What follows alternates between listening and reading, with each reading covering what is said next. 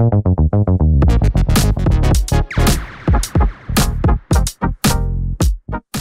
everyone, it's Nakul from Wicky. Welcome to the Origin Game 2 Punters Preview by Wicky. Look, I'm going to roll through this one really quick. There's a really good World Cup cricket game in the background, West Indies, South Africa. And with the Origin stuff, the article with all of our content in there and the odds comparisons, all the stuff that you guys have all seen before. So I'm going to roll through it real quick. But obviously on our Discord, we've got almost 5,000 people in there. Origin, I'm recording this at Monday around 12:30 p.m. Origin's what, 2 and a bit days away? Yeah, I'll put in our multi for the day in the Discord. There'll be a lot of chat close to the game, so we'll catch you on there. As always, guys, Google Wiki Linktree.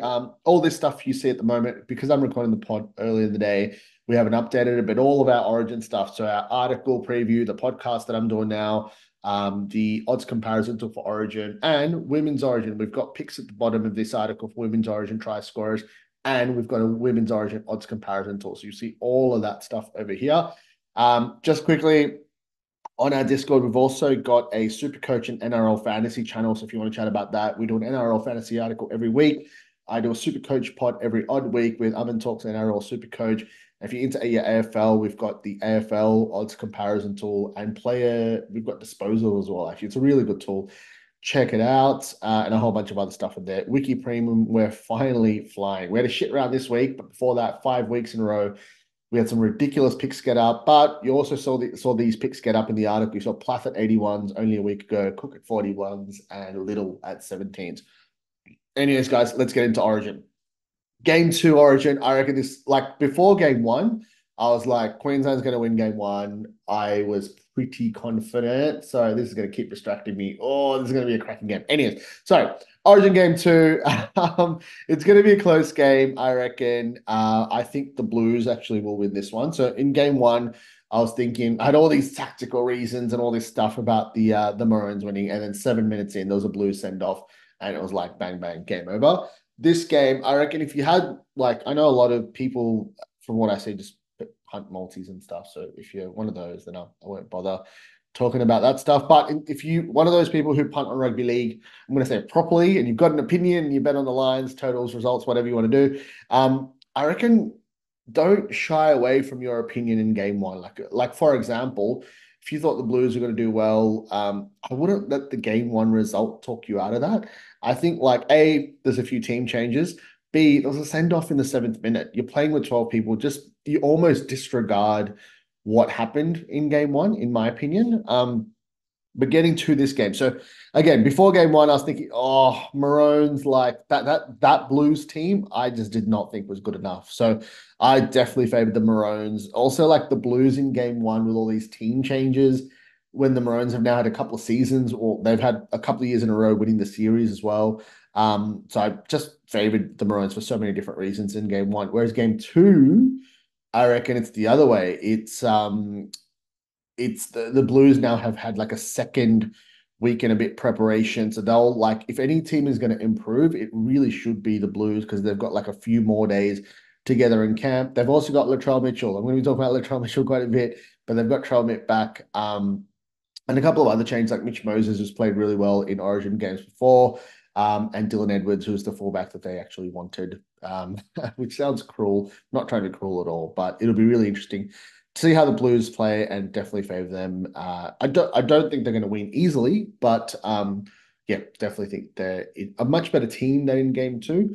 And it's just like with Origin, it's you kind of sometimes have to put away or sort of disregard what you think and just realize that it's extremely close. Like if you obviously forget about those hit years in a row where Queensland had like a few immortals in their team, Origin's always close, and I reckon it'll be 1-1, and we'll head to a decider up at Suncorp. All right, guys, I'm going to get into my try scorer picks. I'll rattle them off first. So Lindsay Collins, first try scorer and last try scorer, both separate plays at 67s.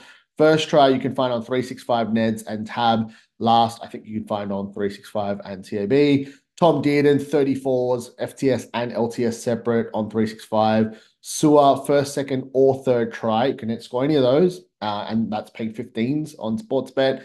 Cam Murray, ATS at 9s on 365, and Trell Mitt, ATS at 270 on Dabble. So obviously Collins is my roughie, but I love that 67s price. I wouldn't touch that at 51s or less, guys.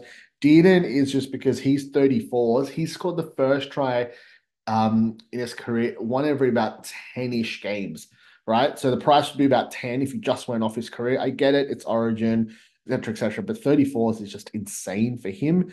Sua, that's like saying 45 for first try scorer, like because 15 times 3 is 45. And he's priced at about the 30 or low 30s on most bookies. So again, crazy value. So these are the two that are just insane value. And sorry, and Cam Murray, if you look at his career, he scores a try every 4.5-ish games, and you're seeing almost double that. I know it's Origin, you'll probably get less minutes than club games, etc. But these three, Deed and Sewer and Murray, are like the clear value plays. And Collins is a roughie. I explain why I like him in the article. And Trell Mitt is one where it's like, if you're a Blues fan, you're going to want to get on Trell Mitt in some way or another for this game. And I don't like getting on anytime try scorers. I think like the Murray one, I think is because for me, it's about value. I don't want to be getting on something just because I think it'll happen. I think that I genuinely think that I don't like that as a way to punt. For me, the price has to be higher than what I think it should be, and the bigger that gap is, the harder I go. Which is why I love stuff like Dearden and Sewer over here, and Murray. If I could, I'd go huge on that. But yeah, Trollmeat is like if you're a Blues fan, you want to put him in your multis, you want to look for some fun bets on him, first try scorer, etc. But yeah, I think he's a great bet. Anytime try scorer, the Blues will want to go to him. Anyways, I've written about why I think these are good plays over here. The odds comparison tool, guys, if you click through, you'll see it here, for example. I won't talk through this much in too much detail, sorry, because you guys know the drill. So you see that there's a bunch more bookies on here and there's a bunch more markets. I always talk about it, but if you're keen on Wiki Premium, the premium odds comparison tool comes for free. It's all the stuff here. What is Wiki Premium? And if you want to sign up to Wiki Premium, all the links are in our Linktree, guys, as always. But if I go through, so the normal premium tool, we kind of open it up for free for Origin, by the way, just to be really clear. But the way you kind of use is first try scorer. You only want to look at the guys that are obviously starting. Market value helps you figure out any bookie mistakes. So I don't think Jaden Saw is going to last 41s because if he did, I'd tip it. But yeah, 41s when I updated this tool around midday on Monday. Insane. Payne Haas at 61s looks all right as well. And yeah, as you can see, Collins really nice over there. You can do a bunch of other things. So you can look at first, second, or third try and do the same thing. Market value to pick out. Market value is when one bookie has it way higher than the others. So the higher the number, the better. You can see how his 15's here, but it's only $11.50 here. So Sua's like the standout first, second, or third play in terms of value across different bookies. Player of the match. You could do this here, but I think like, yeah, with player of the match, everyone tries to like hyper-analyze player of the match. I think the way to go is just like go with your favorite player, who you think will have the most impact, which team you think will win, one of their gun players, etc. Don't overthink it. So my style is obviously value, so I try to pick out value plays. But if you love your footy, you probably love one of these two teams, right? Most rugby league fans are going to be a Blues fan, are going to be a Maroons fan. Just pick one of your favorite players from those teams. Don't overthink it. Have a fun punt on it. Don't go nuts with it. But yeah, that's it, guys. Play around with the odds comparison tool helps you find the best price. Always remember that it is free for NRL as well. So we've got a more basic version of this stuff for free. So you'll see it here first and anytime. And then you can play around with stuff for NRL games as well. Cool. Let me get back into it. So the same gamer, I'm probably going to do two. I'll probably put them up like a couple of hours before the game starts on our Discord. As I said, our Discord is free. Where I think we're at like 4,750 people on there, which is nuts because the start of last NRL season, I think we're at like 200 or 300. So yeah, join there if you want to see our same game multis. As always, I tell you guys, it kills me when everyone just bets multis. I don't understand. It's basically like playing pokies, but you're betting on sport. Horrible value long term. Always good for a little bit of fun, but that should not be the main way that anyone punts. Extremely frustrated that people continue to do that. But yeah, you can't change everyone's minds. But if you are going to get on same game multis, try to find some value or like, make sure you at least check 2 or 3 different sites or apps before you get on them. Because some of these prices that people put up for same game multis are an absolute joke. Anyways, I'll put ours up. I'll put one pro Maroons, one pro Blues, and we can obviously ride that together, which will be good fun. I'll put them on here. Let's get to the fun stuff. So player of the match, as I said, guys, I put up a few. I try to, yeah, I've tried to go with two Maroons options and two Blues options. As always, I try to go for a little bit of value. There's no point me tipping like Reece Walsh and Mitch Moses. If you like them, get on them. That's what I would do is just do this. Sort by the shortest odds. If you want to get on one of the favorites, pretty easy to be honest. Like I think like if you like Queensland, like I think Walsh and Cherry Evans, like the experience, like captain, maybe in his last series, that whole storyline is obvious. Walsh, great in the first two games last year, missed the last game. Was it because of suspension or injury? I've forgotten now. Last season, and then got knocked out 7 minutes of this one. He could blow a game apart in 10 minutes and win the player of the match. So that's really obvious. But what I've tried to do is not muck around, but like find some value. So you'll see two of my guys here pop up in the value list. So Nanai at 51s on 365 for player. Sorry, I'll rattle these off in a row. My four player of the match tips: Nanai at 51s on 365, Collins at 41s on Neds and BetRight, Latrell Mitchell 15s on BetRight, and Brian To'o at 61s on PointsBet. I'll start off with these two, the New South Wales guys. I've written about it here. Obviously, you can see it on your screen. I think with Latrell, he's my one. So like he's the shortest priced pick of the guys I've went with. I think with New South Wales, it's pretty easy to see New South Wales winning. One of the new guys, Latrell, Edwards, or Moses, having a big impact on the game. I think the thing with the Blues is like it's kind of hard to see the Blues winning, Trell scoring a try, maybe assisting another or whatever, and like not at least being in the conversation for player of the match, which is why I like that $15 price. I think another one or two sites have him around 14s. Regardless, I just really like that price. The other one, I've been doing this article since about 2020, early that season. So this is my 8th Origin preview that I've written, and I reckon every single one I've gone with To'o for player of the match. The reason why I like him, and I've written about it here, he gets like 200 or more run meters every single game. So he's going to get the run meters. And if the Blues do win, who's the winger outside Trell Mitt? It's Brian To'o. So like I think the situation that I'm putting forward is you obviously need the Blues to win. You need him to score a try at least. He's going to rack up his 200 meters. And then if you can just get that second try, or maybe like Trell sets him up for a line break, he makes a line break and then passes back inside for Trell or Luai or whatever to score. Like that really gets him up in the conversation for player of the match. Like obviously the people who decide the medal would always want to go for like a Trell or a Moses, etc. But I just think that high sort of 50 plus price range, and he's 61s on PointsBet and Top Sport, I think at the moment, is just too good a value. And I've tipped him, I think, all 8 Origin games that I've written a preview for. But yeah, those are my Blues picks, guys. For Queensland, it's pretty easy for me. Again, Walsh or Cherry Evans, obvious picks. If you really like Queensland and they're one of your favorite players, go for it. I'm looking for value, and the value that I'm seeing is Collins. There's no Tino, there's no Gilbert, there's no Flegler. Him and Carrigan. Like, obviously, Carrigan is scary because he's the guy that they just love giving these medals and awards to, and could fully understand why. But I think Collins at 41s is like one or two levels too high. Like, I think he should kind of be in the 20s, maybe around 30-ish. 41 is just clear value to me for the role that he plays for that Queensland team. He won it last year as well in I'm going to say game 2, but he won it as a middle forward off the bench. He was incredible last series. He was very close to the Wally Lewis, I'd say. And I've tipped him for the Wally Lewis at 34s, I think, from memory, or 41s maybe. And my other one is Nanai. So I think I think that if everything, like no injuries, no HIAs, etc., I reckon New South Wales win in a close one. And I think Trell Mitt is going to have the biggest impact on this game. But if not, I reckon if Queensland win, again, disregard DC and Walsh as like the favorites. I think the value's on Nanai. Nanai's got so many different ways of scoring.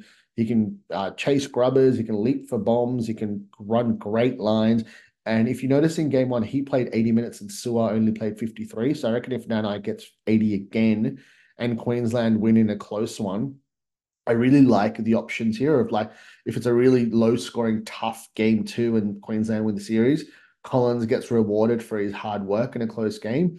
or if it's like, a little bit of a blowout, like Queensland win like 28-12 or 28-16 or 18 or something like that. I reckon Nanai needs like a try and maybe like a one more explosive play. And Nanai is like a nice little roughie to have in your hip pocket at 51s on 365. So anyways, that's my sort of mini preview of the player of the match options. I've done left free right now, so I may not talk through the whole thing, but why I wanted to show this off, remember, we do this for every single round of the NRL. So just very quickly to show you guys. Oh, there you go. Right, there you go. Sweet. So if you don't see our stuff every week, we do this. So we try to break down where which side all the players are, and I do a little bit of stats and analysis on where I think players will score as well. So getting back to this, guys, what I've basically said over here is I reckon the right, like, again, I'm mainly disregarding game one because there was a player shot for the Blues for most of the game. Obviously, Hammer went to full back and they just killed it on the left edge because the right center was Sawali and he was missing. But let's just regard that for now. Couple of trends I've gone for here, guys, is Trail Mitt. I reckon he's going to have a huge impact. Everyone does. If you think that, obviously, that's an area to look for in your multis and your try score picks, your player of the match, etc., which I've already done. The other one is I reckon I really like the fact that the Blues have strike on both sides. So Crichton's been in great form for the Bulldogs. He looks really, really good. He's on top of his game, and he's got Lomax outside him, and he's arguably been the best outside back. I say arguably, like non-spine player in the comp this year, super high on confidence. So Crichton and Lomax are going to be really active in attack. And every time Troll gets the ball, everyone is going to be holding their breath, seeing what happens. It's going to be super, super exciting. So they're my two sort of areas to look for an attack for the Blues. And for Queensland, I go back to that man, Nanai. I reckon Nanai is huge. So I think like he has Townsend next to him at Clubland, and there's nothing against Chad Townsend, but obviously he's in the later stages of his career now. But still, Nana is a beast in attack. He's got Cherry Evans in Origin, and look at like the job that Cherry Evans does for Homolio Lokoatu, sorry, for Manly. So I just reckon like I look at this team and like there's obvious like Reece Walsh in attack. Wow, like I don't need to speak about him. Like, because if you consume, Fox Sports and like a lot of the podcasts and stuff, like they're all going to focus on DCE and Walsh and all the main stuff, right? You don't really need me to talk about that. I'm trying to look for some alternative angles, and I reckon Nana is the big one for Queensland. I won't talk about this, guys, because obviously it's not up yet, but one of our team members at Wicky follows women's footy really closely. So this is the decider. It's 1-1 in this series. So we'll put up try score tips of player of the match, and we combine a couple of his anytime try score picks into a multi, which will be on our Discord as always. So check that out on Thursday, or just obviously come to the bottom of the article. I'll have that up probably by Tuesday, but the multi will be out on our Discord on Thursday. But I think that's it, guys. Hopefully I've tried to make sense of how to use our odds comparison tool. It's all free. There's an explainer article on our Linktree up the board down the bottom somewhere, helping you use the odds comparison tool. Yeah, as always, it's all free. Got our preview with absolutely everything in it. The odds comparison tool. If you go to Wiki Linktree, you can join our Discord and chat. Oh, this podcast I'm doing now will be over here. So good luck, punt responsibly. I think just as a footy fan, I'm going to go for New South Wales and hope that they can make it go to a decider. But most importantly, I hope Lindsay Collins scores first. Good luck, guys. Punt responsibly. Enjoy the game.